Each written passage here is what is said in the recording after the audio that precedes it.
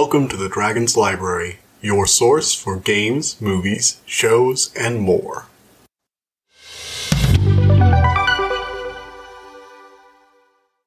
Hello everybody, and welcome back to the Dragon's Library. Today we have a new book to discuss, and it is called When Women Were Dragons by Kelly Barnhill, and it is a historical fantasy book.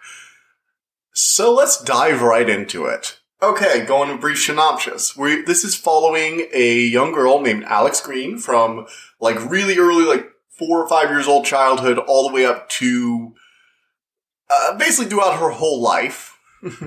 Although mostly up to about college.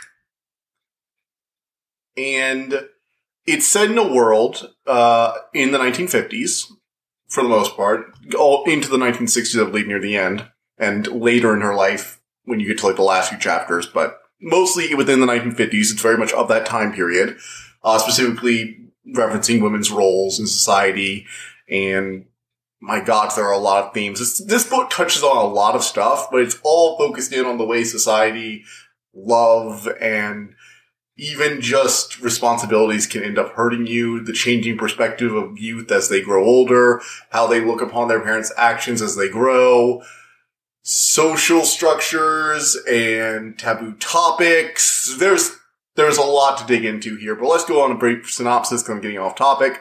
We're following Alex Green in a world where people, but mostly women, but we do get a little bit of just everybody can do it, but it was mostly women because it's focusing on women's role in society, can change into dragons. And when they do so, they don't turn back to human, and they fly off. Usually they don't really come back to the world. It's seen as this really taboo topic. It's making a direct parallel between women's sexuality and the dragoning, as it's called. So, the same way it's improper to talk about menstruation in public, especially back then, people literally treat dragoning the same way. And when she was a young girl, her mom got sick, came back, it's all mysterious, but her Auntie Marla was there to help her out because her father was an asshole. But then, in 1955, there was the mass dragoning. And the mass dragoning of 1955 was when around 300 women and mostly women, but later revealed to also be young girls, and a handful of boys transformed into dragons in broad daylight everywhere. It wasn't isolated instances that were hushed up. People were always very subtle about it. Yeah, the fireman came down to deal with that fire. So why was there a hole in the wall? We don't talk about that. And she and her aunt left, leaving her cousin, who was still a baby, in the care of her mother, who decided to raise her as her sister, and now everyone treats her aunt like she doesn't exist. And Alex has to deal with a world where her life is just falling apart. The mass dragoning, from the moment her mom comes home sick, her world starts to fall apart, but it almost gets better for a bit. And then the mass dragoning happening, and it's just one kick in the gut after another for her. And she's desperate to push through, desperate to do something with her life, desperate to become something more. She looks up to her mother, who was top of her class to a certain extent, at school. She was a really good mathematician. She worked at a bank for a while, but because it was the 1950s, eventually she was supposed to, settle down with a husband and stop working and tend to the house. But her mother still, despite having settled for that, still wants Alex to have an education. So it's this fight between her father and the schools versus her mother and Alex. You've got the dragoning going on in the background, people refusing to acknowledge it. Alex is a little girl, not understand what's wrong from the moment she was younger. Her mother going overprotective and sick. Her father going increasingly distant. Her aunt, everybody insisting her aunt doesn't exist and that her sister her cousin was her sister, to the point where Alex is constantly references how easy it is to just lie to yourself about that stuff, to just pretend the painful things aren't real, because it's easier than facing it. And her new sister is slowly growing more and more interested in dragons as her life gets just harder and harder. And yeah, that's just it. She has to deal with a changing world, trying to come to terms with the fact that they're not supposed to talk about dragons, but 300,000 people turned into dragons and flew away, and they didn't come back. And it's the hole it left, the damage it wreaked, and why they did it, why they felt they had to, why it wasn't necessarily a bad thing that they changed or they flew away for a time, but that they didn't return left the world shaken and broken, and most of the people in the world were not willing to talk about it, to work through it. And so the wounds from it festered and grew, and people kept turning into dragons, and people just kept ignoring it because they were convinced it would go away. Throw into the middle of the fact that we're in the beginning of the Cold War, and like I said, it's a massive shit show. But it's also very compelling. Moving on to the new characters. So we got the characters. Alex, fantastic protagonist, really like her, very intelligent, very driven. Honestly, like, I don't think I could have done what she did throughout this story. Just, damn. Jeez. That moment in the principal's office was just like, do you need to go outside and check on that? It's like, yes, you can look through the binder and see why your sister should not be drawing these things in class. Drawings of dragons. Just, fantastic. If you read this book. Oh, God. Okay, we got her mother. Complicated figure. Not necessarily a perfect person, but she's done the best with what she had when you learn what she's going through. One of the things I really like about this book is that basically everyone's actions, all the main characters at least, and most of the side characters we get enough details on, are understandable. They're not good all the time. In fact, I'd say most of the characters make shitty decisions on a regular basis. Even Alex does some really cruel things sometimes because she's still growing. Because everyone's still growing, because everyone still has to deal with these things. And it's the people, and a lot of times the people you hate the most are the people who refuse to grow and learn. Like the principal or Alex's father. Her father is also a piece of shit, by the way. I feel like really bad for her mother, but at the same time, her mother clearly did, to a certain extent, love her father. She did enjoy raising Alex and, to a certain extent, her sister. Even if she was, wouldn't allow them to even talk about Marla. She cared for her sister, even after the transformation. When we learned the details behind the mass dragoning, what happened with the mother on that day, what happened with Marla, your heart just kind of breaks a bit. And despite how shitty the father is, and yes, if you read this, you will hate the father, okay? He is like the father knows best figure from the 50s shows. Like all those 50s sitcoms and like the 50s culture. But he's like the worst version, like the zero redeeming qualities one. Like not even like the whole, like it's literally just, I provide for the family, so you all will do what I fucking say. And then he just does some horrible things. He doesn't give a shit about Alex. He says he does, but he doesn't. However, and despite all the shit with her mother that he was clearly doing, you could piece it out. There are a lot of horrible things about that. And especially what he does to Alex right after her mother dies, like within a month. I'm not going to spoil that because it's a gut punch.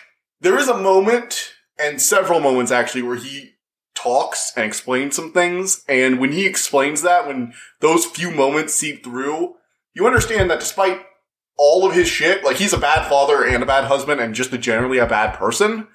But he did, in some twisted way, love Alex's mother. He did. He seemed to genuinely love her. And to the point where he eventually reveals something very shocking, considering how prim and proper he is about how this is, unacceptable for polite society kind of thing. And he reveals that he once did something, told her mother to do something in order to give her a better chance of life, and her mother refused because she wanted to be there to raise Alex. I'm not going to say anything more about that, because when you find out, it is like, it's this moment for him. Like, we got hints that he really did love the mother. So he broke down and all that stuff. But when he reveals to Alex in that last conversation with her, what he told her mother to do, you realize he did care for her. It wasn't a healthy love, but it was love. And one of the main things of the story is that love is wonderful and painful, and sometimes acting on it can cause harm to those you care for. They specifically bring up the myth that involves Titanius and Eos. It's a Greek myth where the goddess Eos, the goddess of the dawn, fell in love with a human. And so but she was afraid he would die and leave her all alone. And she loved him too much to let him leave her. So she went to Zeus and asked him to grant him immortal life. But she forgot to ask for eternal youth. And so he shriveled up in his old age, and eventually he was in such pain, so much agony, that he literally just collapsed in on himself till he was little more than a shriveled husk the size of a raisin. But the goddess loved him, and she always loved him, no matter what he did, no matter how he acted. So she put him in her pocket and began to walk around with him. And he essentially lives an immortal lifespan, forever, in complete agony, with her being completely oblivious because she has her beloved with her. And that's all that matters.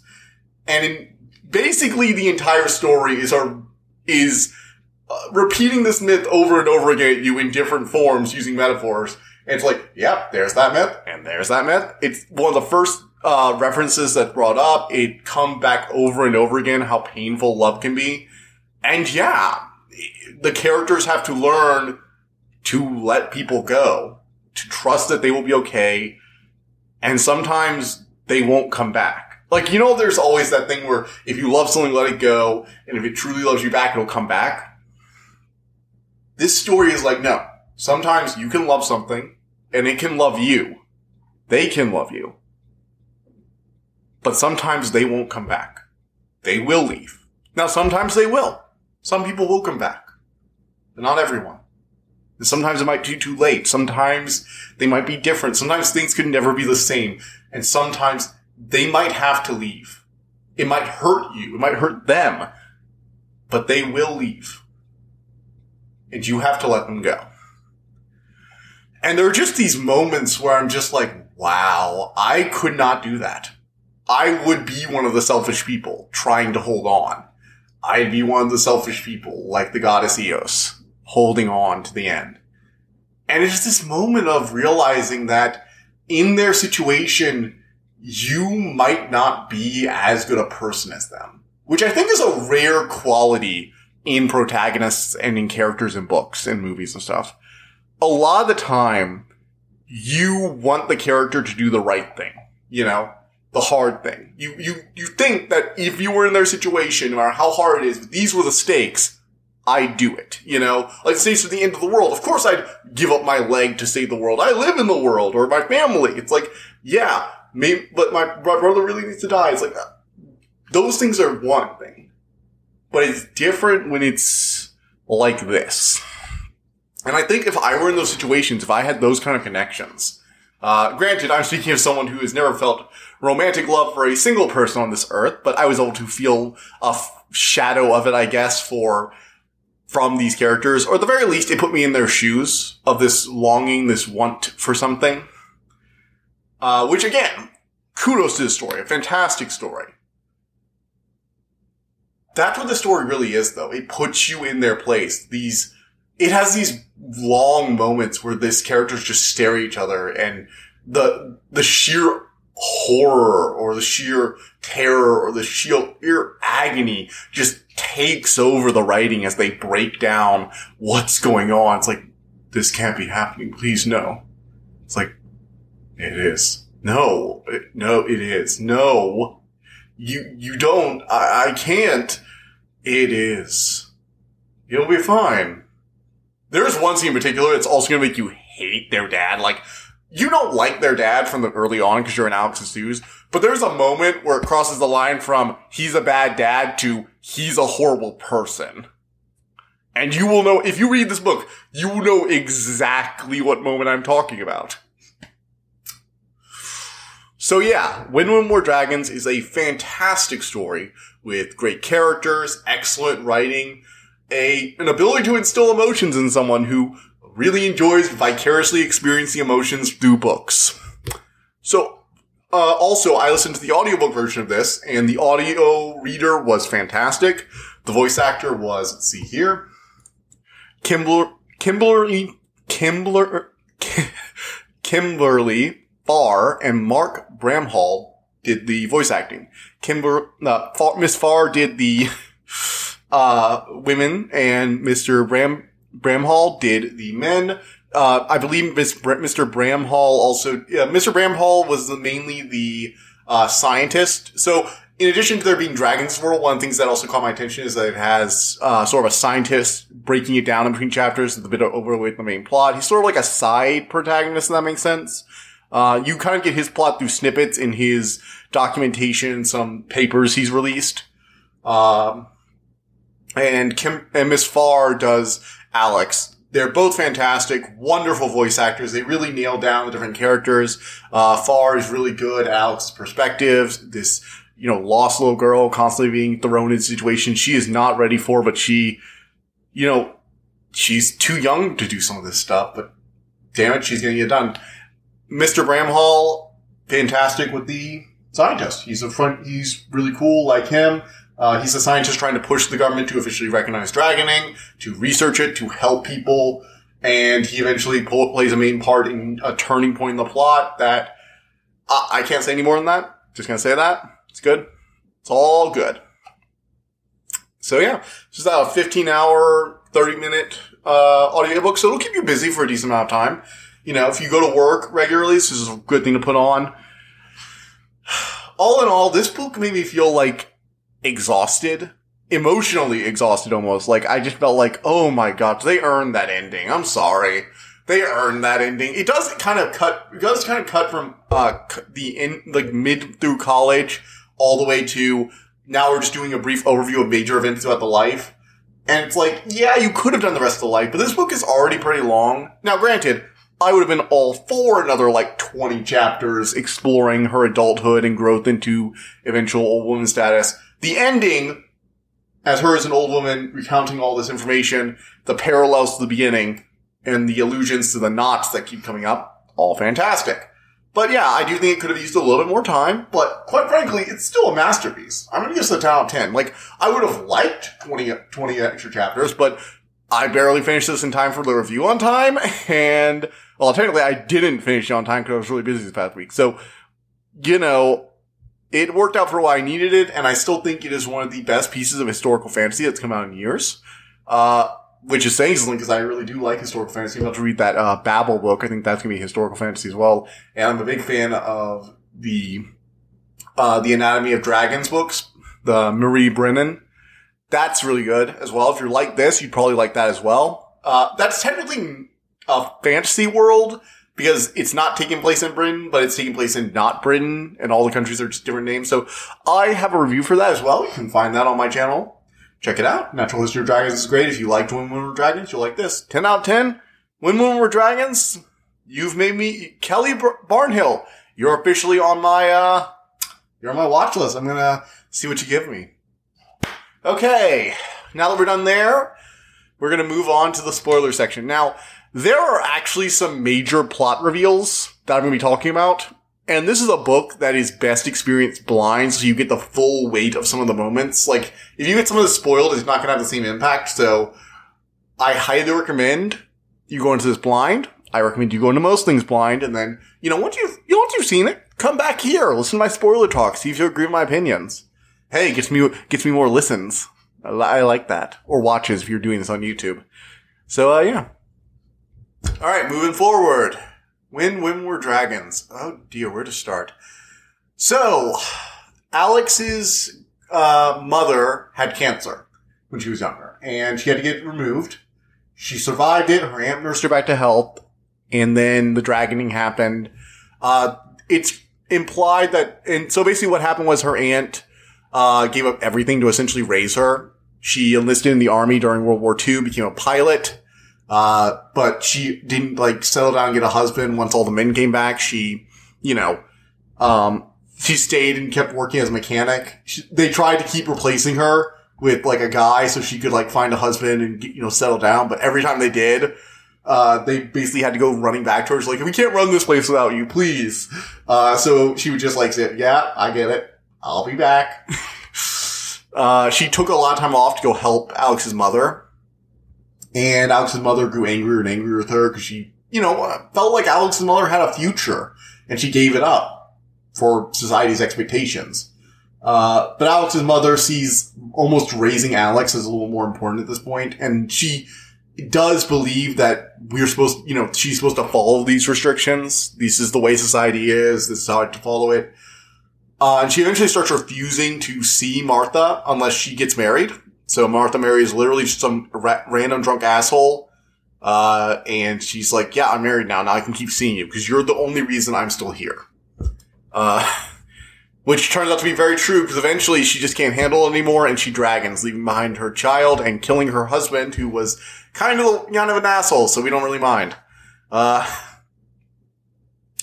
Anyway, so, Alex's mother takes her cousin in. Alex always loved her. Her name was Beatrice. And she, goes about. Alex has a friend named Sonia, who she becomes very, very close with. But then when the schools start, nobody wants to talk about anything. Alex is growing a little concerned. She thinks adults are being ridiculous about this. Why can't we just talk about dragons? One of the defining moments of her early childhood actually was that, the first thing you open to is Alex going to this old lady's house. Because she used to always get sweet. She was a really nice old lady. And instead she sees a dragon. And it just kind of winks at her. It was staring in amazement at itself, freshly transformed, and then it just winked at her and flew away. Everybody pretended the old lady never existed, and the house became like a taboo, don't go there place. We don't talk about why you don't go there, you don't go there. So, all of it was just so oppressive. Alex didn't care though. She was just a kid. She had Beatrice, oh, her precious Beatrice. She really loved her cousin, and she ended up almost treating her like a daughter eventually. And her mother refused to talk about her aunt, even when the church decided to publish her aunt's name on a list of those who disappeared, because not everyone was okay with everything disappearing. In fact, there were even some women who came back to their husbands and were like, I want to still live my life, but eventually the yearning to leave, to be free, they just left. So even the ones who wanted to keep going, the world just wasn't accommodating to them. And it wasn't even just that they couldn't help out. We see that later in the book. It was society. It just wasn't willing to adapt for them. Not yet. And yeah, so Alex grows up. She becomes, as she grows, she learns to just go along with society's expectations, but she still pushes back in some ways. She really enjoys learning and schooling. She gets to be really advanced in her classes, skipping over courses and taking extra stuff at the library through correspondent courses. Librarian encourages her like her mother did. And her father keeps talking about how Alex just needs to not constantly gets upset whenever Alex or her mother brings up going to college, because she thinks, and he says this specifically, which is one of the first things you think of him as an asshole and a bad father/husband for, is her mother took a spot from a promising young boy who most certainly should have gone to her place, and it's just that moment of, I want to slap him. We all want to slap him when he says that. We all want to slap him when he says that. So yeah. And he's very anti-Alex going to college. And the school principal is also friends with him and kind of an asshole as well. In fact, he calls Alex into his office one day, because, and the main reason he calls her in there, and the way he solves it is just the worst. So, the principal calls her in there because Alex has been making all the schoolboys feel bad because she's at the top of the class. And so in order to not make them all feel like they're idiots or that a girl is beating them in, math, the Catholic school has to not post the rankings anymore because it keeps showing Alex's name at the top, and a lot of students are getting frustrated by that. It's just this moment of, so you're upset at her because she's doing too well in her classes. What the actual... I had to, take a moment and go, the 50s were the worst. The 50s just sucked. I'm sorry. Any principal who looks at a student doing well and is like, you're doing too well, you're making everyone else feel bad. I'm like, go fuck yourself. No, I think that's a perfectly reasonable reaction. So yeah, you immediately hate the principal, but Alex's mother is the one that comes instead of her father for the meeting, and, her mother is like, well, I do want her to have choices and to do this stuff. Yes, I want her to eventually settle down, but there's nothing wrong with getting a math degree and learning and pushing the boundaries of your intellect. She wants Alex to go to college, believe it or not. Which really shows that despite her agreeing to society and agreeing that there are certain rules, sees that if you have the money and if you have the talent, a woman can go to college. That's something society has allowed in the past, and to her, it's something Alex should have the opportunity for. So even in the restrictive 1950s vibe, you do see the mother pushing back in some ways. And there's very small ways, but you do see it.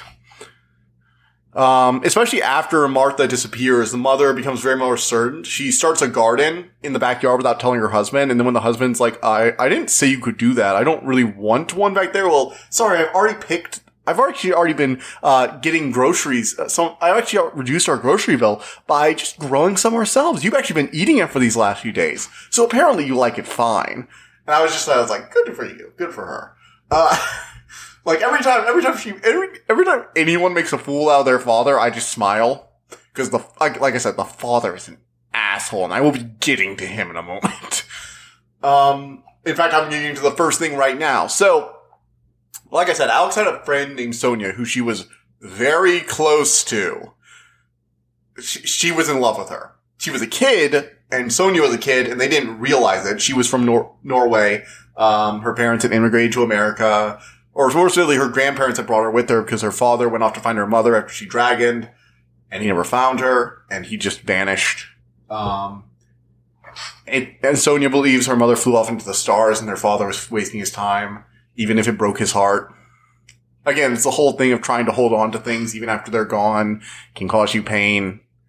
But her and Sonia fell in love. Like, it's not even subtle about it. It's like, no. It's like, it's in that way of like, she was so beautiful. Like, literally, she has a notebook full of pictures of 1,000 different pictures of Sonia. But it really is just an art book with a lot of poses. But obviously, even if, Alex doesn't realize what it is, her principal realized, and I don't think he really cared, but he saw a way to hurt the girl who was somehow making his life, challenging his views. And so after her mother, and it's very clear because after her mother refused to do anything, he revealed that he took her notebook. It's like, she's been drawing this.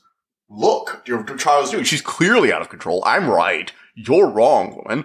And it's like, and when her mother realizes it, she freaks out and she shows her father and they forbid Alex from seeing her. And now Alex is very depressed because Sonia was basically her only friend. She taught her how to draw. She showed her music and stuff like that when Alex hadn't really. She taught her folk tales to tell Beatrice. Beatrice loved her too, which Alex thought was great. And they threatened their grandparents so that they could not talk to each other. And then Alex is like that for a few weeks. She's just dead inside because, she loves math. She loves learning, but one of the core pieces of happiness in her life for the first time since her aunt was ripped away. And then she finds the twist. See, eventually she gets sick of it. She goes to the house and she finds out that it's for lease by her father's bank. Her father, realizing he couldn't stop her from seeing her while Alex was grounded, evicted a family just to get rid of a girl because his daughter was in love with her. Which, wow. And also, yeah, that's something somebody in the 50s would do. God damn it, we've come a long way, haven't we? I mean, we're not there. We're not perfect, but like, we're better than this. This is just, damn. My God. That's just like absurd. But, yeah, as you can imagine, that's the moment where you're like, oh, he's an asshole. But at least at first you think he's just a 50s asshole. Like, he's an asshole by our standards, but in the 50s, a lot of people did this stuff. It doesn't justify it, but it's more of like, he was normal by the standards of the era, and now those things are not normal. They're not cool. Do not do them. Sort of like how he smokes indoors, that kind of thing. But then the big one happens. See, as Alex gets older, she feels a lot more pressure, and her mother starts getting sick again. And when she collapses one day, her father's like, how could you not have told me? And actually seems to be very, very scared for his wife. She has cancer again. And Alex finally finds out why her mother got sick all those years ago. And her father realizes she's going to die. And he has this moment where literally like the only time he cries in the whole series, he breaks down in tears and is like screaming at Alex, get this stuff, get the things, I need to get her to the car, we need to get her to the hospital right now. And he can't bring herself, and after a few visits, he just stops coming to the hospital. It's the first sign, but at first you're like, okay, he's grieving. And he might have been, honestly. That is up to debate. The nurses do not have nice things to say about him, but he is the kind of person who would try and push it aside. Of course, after she died, he mourned for like a few seconds and then started moving on with the most horrific plan I've ever seen. Like, this is some bad shit. This is like bad parenting shit. Like, it doesn't get much worse than this unless you're trying to actively murder your kids. So here's what happens. We learn that some of the arguments, so throughout the book, there are these background arguments that Alex hears. And she doesn't ever figures out what they're talking about. I do. Martha constantly calling him no good, mentioning how do you put up with it, and I can't believe he did that. His trip, her mother getting upset after long trips sometimes, and then a month after her mother's death, when Alex, alone in the room, was asked by her mother to keep saying a poem for her. It's the poem of Eos, gods of the dawn, holding onto that human. That poem, the poem about that myth, and, oh my God, she eventually dies. A month later, he walks in with his secretary, and she says hi and talks to them, and her father, and you're immediately like, he was cheating on her, and now he wants to move his new mistress into his house, and you're like, well, that's pretty shitty, but oh, we're going to take the kids for a ride. Okay. And at first I thought he was going to get rid of Beatrice because the moment is like, I've always heard how wonderful you are, Alex. And, specifically, doesn't look at Beatrice. But, they take both of them for a ride. And they pull up at this apartment building with a moving truck that has all their things. Yeah. He brings them up to a house. Alex realizes what the hell's going on. They're being left here. This is their new home. Beatrice has no clue what's going on because she's still like a 4 or 5-year-old. Alex is, I think, at most in middle school. Maybe, I think she might be in high school at this point. I'm not entirely sure. I think she was either in like last year of middle school or high school. Like I said, what the hell is going on? We all know what's going on. And he doesn't want to admit it. Alex keeps asking him, what are you doing? What are you doing? You can't leave us here. It's like, you're perfectly capable of taking care of it. He doesn't even say what he's doing.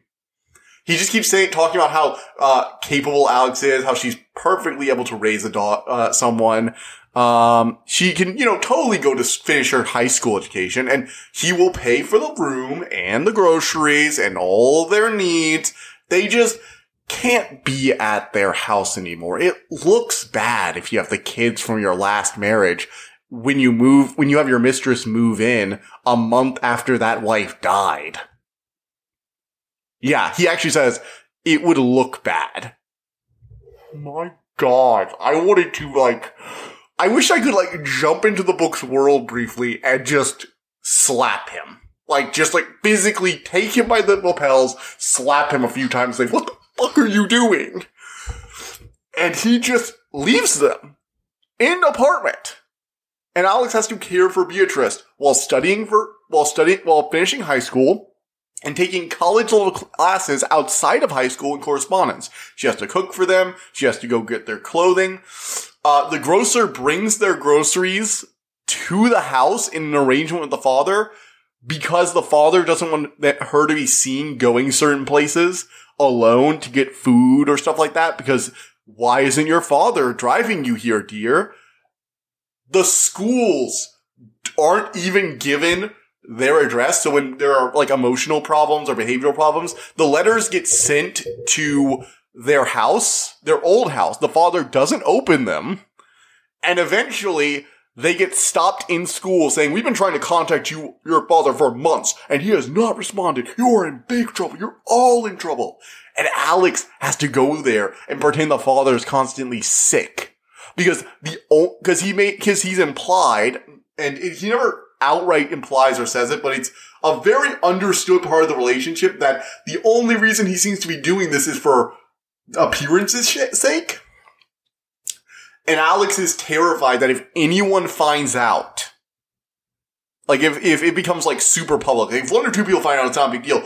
If it becomes like a big deal or public, he might stop sending them the money they need to live. It is one of the worst things I've seen a character do outside of trying to murder someone. Like, oh my god. That is just atrocious. And it's made very clear that even by the standards of the 50s, this is fucked up. Like, he doesn't want people to know because he knows this is a horrible thing. Everyone assumes she's living in a house with her new stepmother and her two new brothers that she never met. Literally, the book makes it very clear she never met her two step-siblings. Her father had two other kids. And even by the end of the book, it is pretty clear she never met them. That is absurd, right? Oh my god. It's just that moment of just like, oh shit. Like at first it's just like this life and times book. Like it's like she's growing through difficult times, but it's like, oh no, that was the easy part. That was the innocent childhood.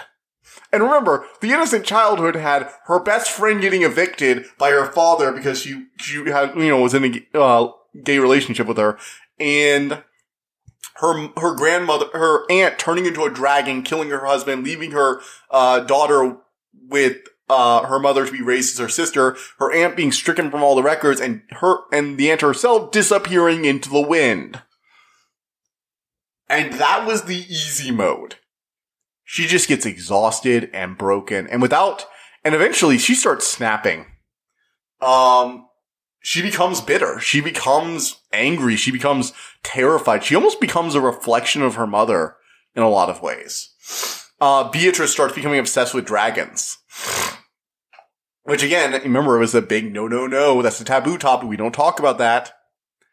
And one day, and the librarian tries to help her, and Alex ends up biting back at her a few times. And the librarian is very understanding. She realized what was happening.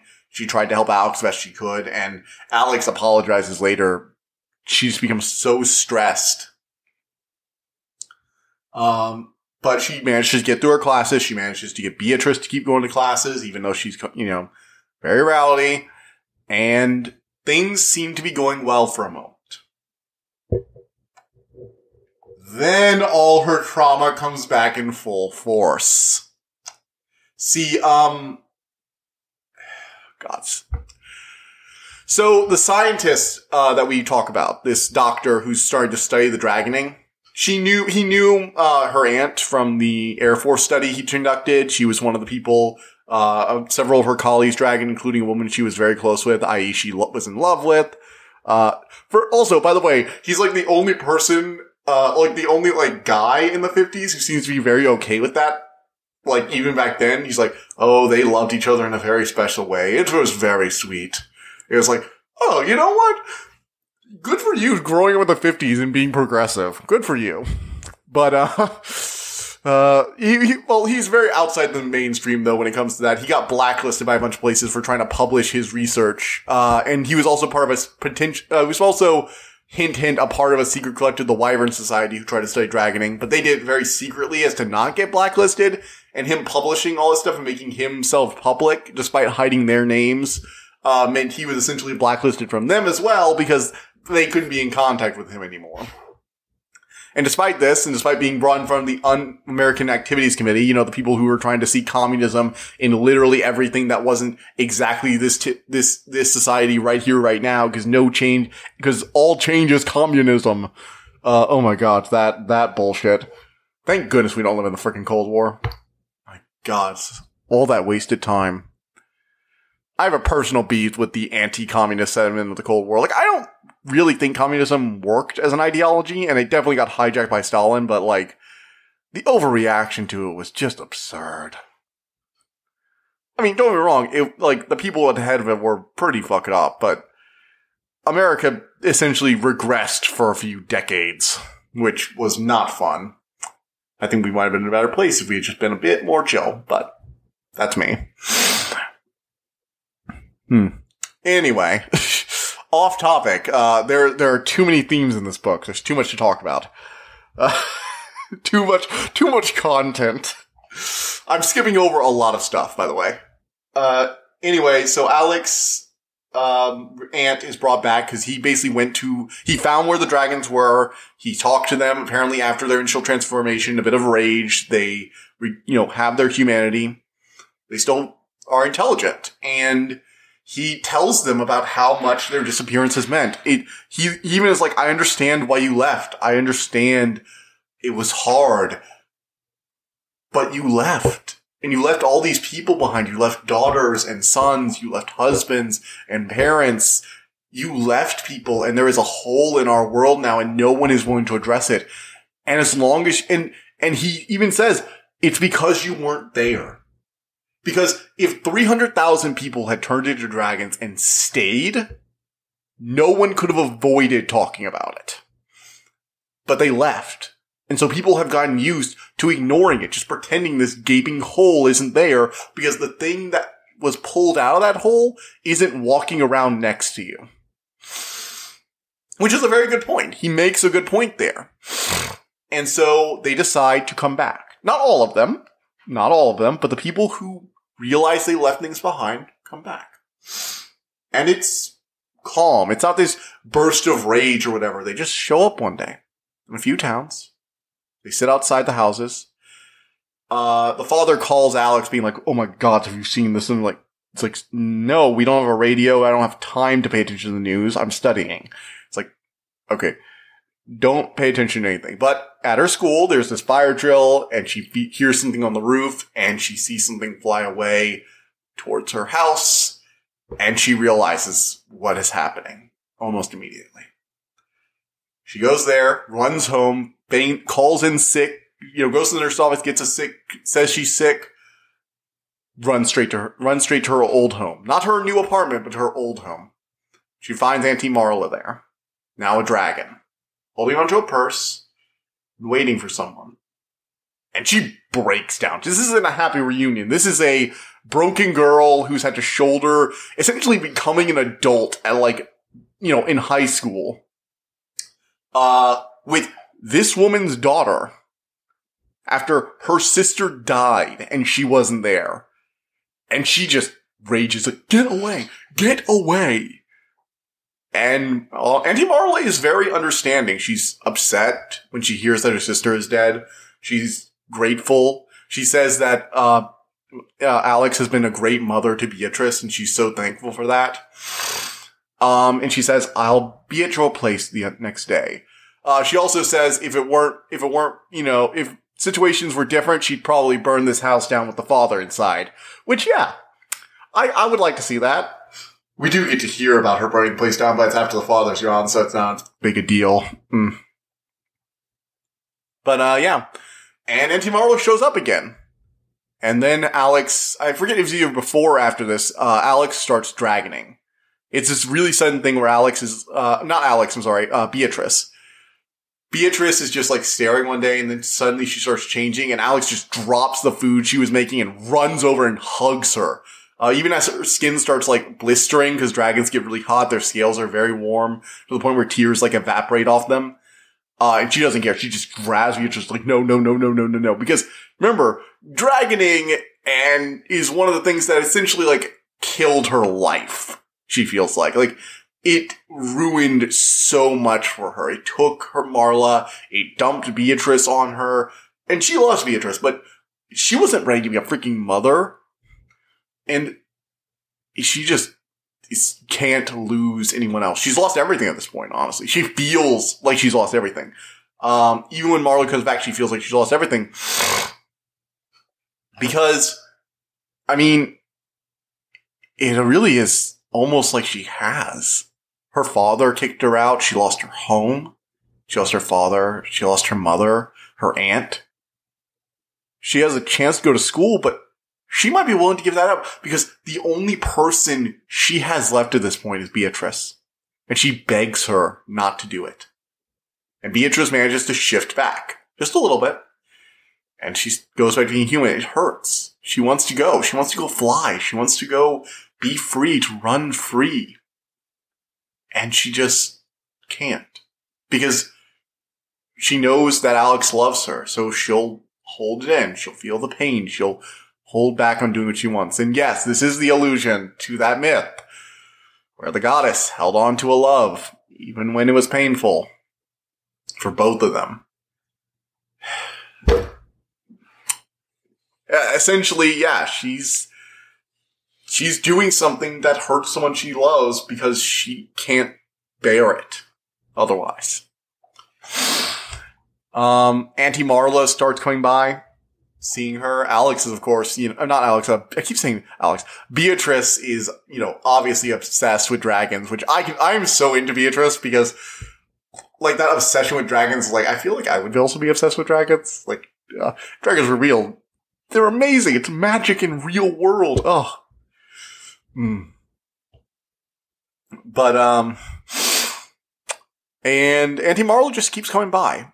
There are a few other dragons on the block as well that keep going there, and obviously they're also being like, "No, you left! You left us!" And Auntie Marla is very reasonable about it. She's like, "Well, I'm here now, and I want to be here for you. And you need me. You clearly need me. So I'm going to keep going back. Doesn't matter how long it takes. I'm going to, at the very least, make this right. You're right. I wanted to be free. I wanted to be a dragon. But I did have a responsibility here. I should have come back for you. I should have come back. I should have been a presence here. I shouldn't have let you try and ignore this." And she's very understanding about it. And Alex grows to more or less tolerate her.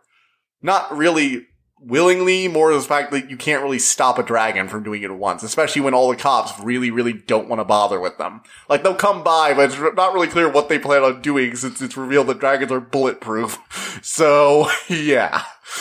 Not really sure what their plan was. And then there's this night where Alex goes to prom. She doesn't really like the guy she goes with. He asks her, and she's just so shocked. She's like, sure, why not? And she ends up dancing with, and there are all these dragons watching the prom on the roof, and she ends up dancing with a bunch of other girls, instead of her own date. And all of a sudden they transform, and she's left all alone. Which is basically a metaphor for how everyone seems to leave her, especially those who turn into dragons, which, also hurts a lot. She feels this longing of, why wasn't I called? Why can't I hear this song? There might be a reason. Her mother might have used, like, this old Celtic knot to stop her from changing. Maybe. It's possible. I'm not entirely sure on that. There was this old myth thing that was recounted by the scientist guy, and there was the whole knot thing with her mother, so maybe. I'm not really sure. The knots kept going undone, so I don't really think that happened. And Alex does feel it at one point, so maybe not. Anyway. This is around the point where she just breaks down. I don't know what to do. I don't know anything. And her, aunt and the librarian come together and they help her. The aunt reveals that their mother had funds to go away from college. Alex is admitted to her college of her dreams. And they even have a property that her mother had used some of the money she had squirreled away for her, secretly away from her father. This is also around the time that Alex goes to confront her father one last time after Auntie Marla comes back. The first time, actually. This is before the prom thing, so I guess I should have talked about this, because this is actually a really good scene. So she goes to talk to her father. She won't take no for an answer. She just keeps going. Eventually he lets her in. Turns out the wife's gone. She left him. He's drunk. The house has fallen into disrepair. Seems basically all his money these days is either going towards her and Beatrice's upkeep and a bunch of booze. Which you kind of feel like not bad for him, because even after his wife left, the whole appearances thing, he didn't ask them to come back. Didn't even try. Which, I mean, I don't think they should go back. He was clearly abusive, but continuing to threaten them that he's going to stop paying for them once Alex gets out of high school and making them financially solvent. Although it might be because he just doesn't have money anymore. It's heavily implied he might just not have the money, but it doesn't stop the threats from being dickish. Anyhow, she goes there and she tells him, it's like, what? Why didn't mom go with her? And he reveals the only redeeming thing, aside from that moment when he broke down when her cancer came back. The only moment that stops me from being like, he is evil. Because he's not evil. He is a horrible person. A very, very, very flawed person. An abusive father. A horribly unfaithful husband. But he reveals just how much he loved her. Which makes things complicated and messy. And I don't want to feel bad for this guy because I really want to sock him in the face. But he reveals that before the weeks leading up to the dragoning, everyone who transformed felt it. They could feel the call. This need to just walk out of their skin and be free. And Alex's mother felt it. And she told her husband. And now, based on everything we knew, you would think he would be like bringing her to doctors to try and get them to prevent it or whatever. But this is after she started recovering from her cancer. And they know that it's very likely the cancer will come back one day. She'll go into remission. And so her husband does the literally only redeeming thing I've ever read him doing in this book. He says he begged her to change, to turn into a dragon. Because there were theories, very quiet theories by mostly blacklisted scientists, and it was a generally thought but not spoken of idea that when you changed into a dragon, it was magic. You transformed and it cleaned your body of illnesses or imperfections. Now, it's later revealed that's maybe not, maybe it is, maybe it isn't. We don't have enough studies because, this phenomenon didn't start being studied until like a decade before that conversation later happened. But it was a possibility. And even later on, it's still like, it might save her life. Maybe. Not guaranteed, but she'd probably have better chances than if she stayed human. So he asks her to change. But she refuses. Because she knows that Marla is going to change. And that's going to leave Beatrice and Alex alone.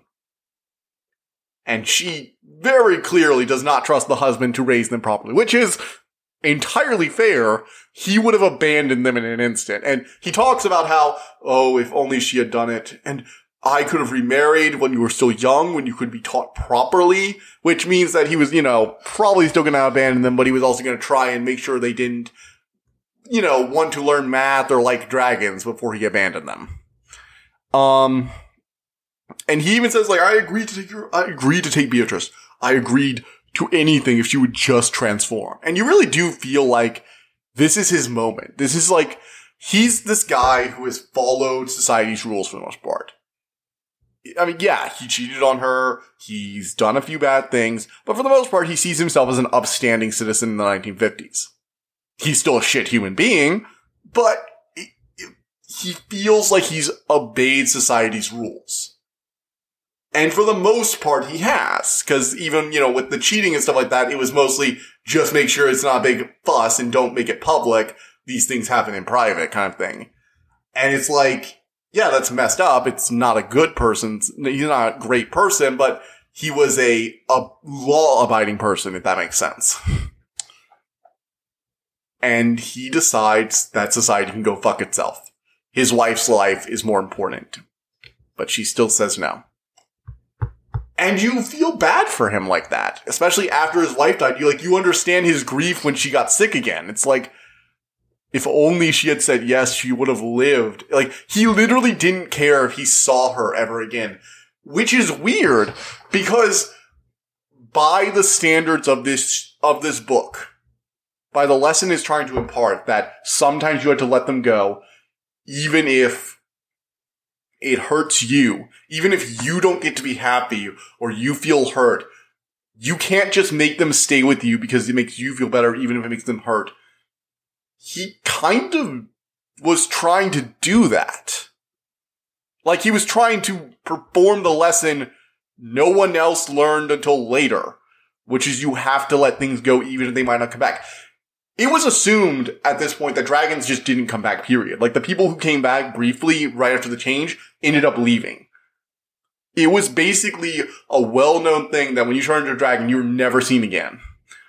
And he was willing to let his wife go if it meant she had a happy and fulfilling life elsewhere. And if she wanted to change, she clearly wanted to. The call is implied to be something that you have to want. You have to want it. It's not something that just takes over you. It's a desire you have. She wanted to change. He wanted her to live. And even if that meant he was not happy. So I don't like saying this about him because, again, I've made it no clear. He's an asshole, a bad father, a bad husband. But he loved her. And he did try to give up a lot for her in that moment. And what's interesting about that is that a lot of books and stories will have people that are uncomplicatedly evil, you know? And again, he's a horrible person. He's almost an antagonist for a lot of the book. As much as society, but it's more of society itself, but he's a representation of that society for a lot of the book. This callous society that doesn't see women or other people off to the sides or those who dragon, that's willing to just assume it's not important, just ignore it. And he's basically the walking representation of a lot of that, along with people like the school teachers or the Un-American Activities Committee. And seeing him learn this lesson, in a sense, seeing him have this moment of humanity, makes him a way better character, not a good person, but a better character than a lot of uncomplicatedly evil villains. Now, I like pure evil villains, but when you have a character like this, it's actually a lot more interesting because it's like, wow, now I kind of want to dissect him. He clearly loves these rules. Like, was this the reason his marriage fell apart? Because the wife was clearly unhappy eventually. And it's clearly implied he started becoming a drunk, like in subtle details we learned that this drunkenness had gone on way longer than when the second wife had left, when his secretary had left. I wonder if this is why she left. Like, he couldn't love someone else. He only loved her. Like, did he actually care about her in his own messed up way? Is that why she stayed to an extent? Despite, like, maybe their relationship was slightly better than we saw. Now, granted, he seemed to be a bit abusive, and, like, you can't condone that, but it's interesting. A character is more interesting when there are traces of what you would consider to be positive traits in a negative character. It's good writing. I remember when I read that book, The Book of Night, for example, and you had that billionaire who, like, cut apart other people's shadows in order to become a glow mist, and he did all these evil things with, like, torturing and murdering people to sacrifice for dark magic rituals. And it's like, that guy was pure evil. But he didn't really have a motivation other than, I'm a greedy rich asshole. Now, his daughter was a bit more complicated, but she wasn't really a villain so much as a unwilling henchman. And you don't really get that a lot. And that's what I'm saying. Books don't really do this kind of thing with their characters. So I thought it was worth talking about. Moving on from my long rant about how much I hate, but also I hate the father as a person, but like him as a character. Not to say I agree with anything he does. I need to make this very clear. I do not like him or agree with him in a lot of ways, but I see that he is more complex than the simplistic vision we initially had. Funnily enough, that adds us into the next part, the growing up and watching the world change thing. This book is the best example I've seen of how a child's worldview changes over time. We literally start in a almost foreign 1950s. And our worldview evolves in tandem with Alex in both the characters and the setting to such a degree it feels like you're growing up with her. I'm not even joking. It is breathtaking how good the writing is here. Kelly Barnhill, please write more stuff like this. I need more stuff like this. Like, holy shit, this was amazing. Oh, God. I don't give a lot of books 10 out of 10. I don't. Because there's always a slow part, but this was fantastic. Sorry. This is just so good. I have so much time. I've been going on for an hour. I really need to wrap this spoiler section up, so let's go speed run through the last. Alex goes to college. She starts getting over things with her brother, and then she finds Sonia again. Yes. She finds her at college. They have a running romance. The world's getting better. Alex is doing amazing. She finally decides to let Beatrice change. It's scary. It's frightening, but Beatrice is fine. She changes into a dragon. She loves it. She's so happy, Alex. Thank you so much. Thank you. I'm happy. And she doesn't run away. She doesn't leave Alex. She stays. She's her sister, her cousin, her daughter. And she cares about Alex. She's living with her aunt, her wife, and the two other wives. They're aunties. It's like a house with now 5 dragons and a human. It's very, very fun. And Alex is getting really close to Sonia. They're like in a relationship, like full on. And then the last thing happens. The third to last chapter is essentially the end of the overarching growing up story. The last 2 chapters are essentially overviews. And it's the gut punch. The last final gut punch. We all know it's coming. Alex learned her lesson, but she learned it too late. She made Beatrice suffer from the dragon. She lashed out at Martha. She lashed out at the librarian. She came to terms with them, but she hasn't had a moment where she was faced with a problem like Beatrice changing or aunt coming back, and she accepted it from the beginning. She proved that she learned, essentially. And that's what Sonia is. So Sonia brings her up to this astronomer's house. They're nearing the end of college, and she's just, Alex, I need to talk to you. I know why my dad didn't find my mother. It's because so a little context. Dragons in this story are basically just full-on magic. They can breathe in space. Don't need to breathe normally in case, I guess. So they could literally just fly into space and travel through the stars. And Sonia knows that her mother went up there. She feels it. And she admits that she was also around some other girls the night of the second minor dragoning. The night where Alex's other classmates transformed at prom. That was, happened all over the place. It was called like the little worming, I believe, because it was a smaller thing, like less than like a third of how many people did it or like less than like a tenth, I think, honestly, of how many people did it when everyone transformed during the Great Dragoning. But it was mostly younger girls. So they both talk about how they were alone, how they wished to join them a bit. And then they kiss. And Alex feels Sonia getting warm. And she feels, for the first time, a bit of the calling in her. And Sonia reveals that she never felt the calling, even though she kind of wished she could. So she could be with her mother, she could be with her friends, she could travel the cosmos and look for the woman she loved, her mother, who left so long ago. And when she saw Alex again, she heard the call. But she decided to wait. She decided to let Alex finish what she had. And when she felt everything was as good as it could be, when she could wait no longer, she brought Alex up here to ask her a question. Will you come with me?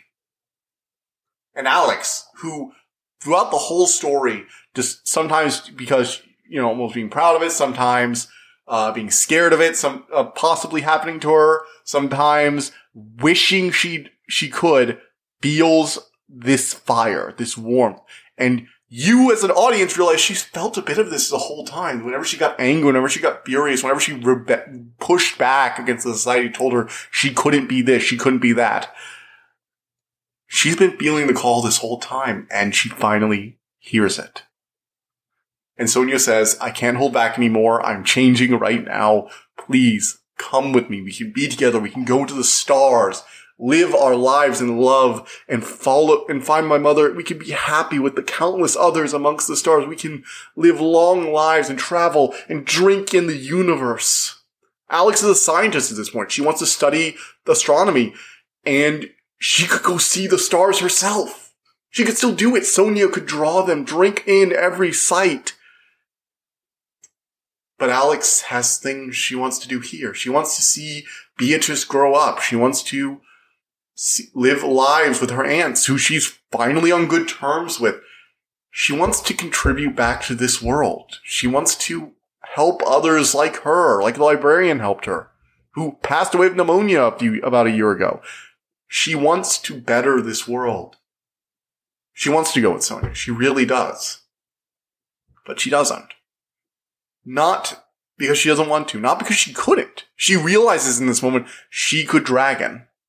She could finally change. But she decides to stay. And she decides to do that because she knows what she wants out of life. And she realizes it's not what Sonia wants. So Sonia leaves, travels to the stars, and Alex stays behind. She lives a long life. She helps dragons do tons of things. She makes scientific discoveries. She helps her sister as she becomes sort of a peacemaker. Basically, dragons show up during war zones and just block the bullets with their body to stop people from hurting each other and force people to the negotiating table by just standing there as invincible little walls, which is really kind of cute. I love it. She's there when her sister, she's on stage with her sister as her beautiful little Beatrice, accepts the Nobel Peace Prize. She lives this long, well-deserved life. She marries again. She finds other love. She marries another woman named Camilla. And the last chapter is just her. She's moved back to her hometown, actually. Right down the street from her old house. Not because she wanted to be near that place. She can't stand it. But because it's where that old woman was. The first dragon she ever saw. That old woman with the chickens who gave out candy. It's always nice to all the neighborhood kids. She dragoned and flew away. She winked at her. And now she's that old woman in that house. Alone. A white life well lived. Her aunts are getting old and need people to take care of her. Even dragons get old and die. And they were pretty old when they changed, so their lives are even, But they're still alive. Dragons live... It's implied they live like twice as long, I guess. No exact numbers are really given. But she's there. And her Beatrice is now having to essentially take care of her. It's kind of funny, the relationship they have. Like, they've had a relationship of cousin, sister...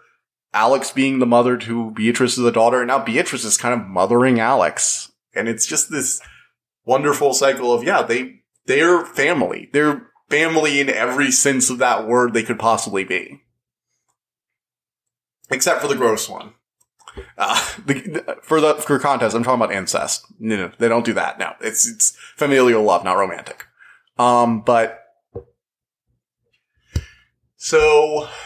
And Alex basically says, so it ends where it begins. And the knot is tied. And there's a symbolism to it. And it ends ambiguously, but the ending, this is just pure headcanon for me. Because we know Alex could feel the dragoning now. She chose all this time not to do it. She made the world a better place.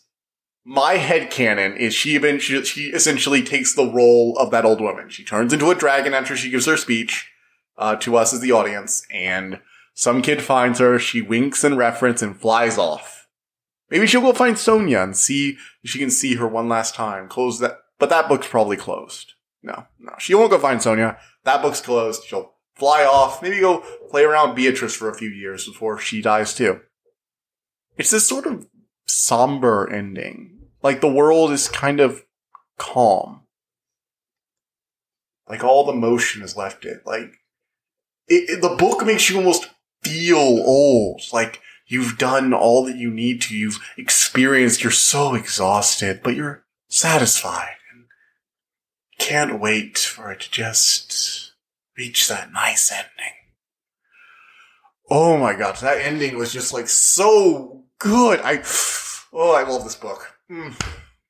So yeah, this is the, oh my, we need to wrap this up. It's, adding the intro and outro is going to be around like a hour and 15 minutes. Okay, let's hurry up. So that's all of this. I am very excited about this book. I'm a little disappointed too, because I was hoping this wouldn't be as good as it was, because now I'm probably not going to be able to get Book of the Year to the Golden Enclaves. Like, I'm not sure if Naomi Novik's going to be able to top this. The fun, dark fantasy subversion with really good characters, and I really like Naomi Novik's character. Personally, I think they're some of my favorite characters in fiction. I love Elle. I love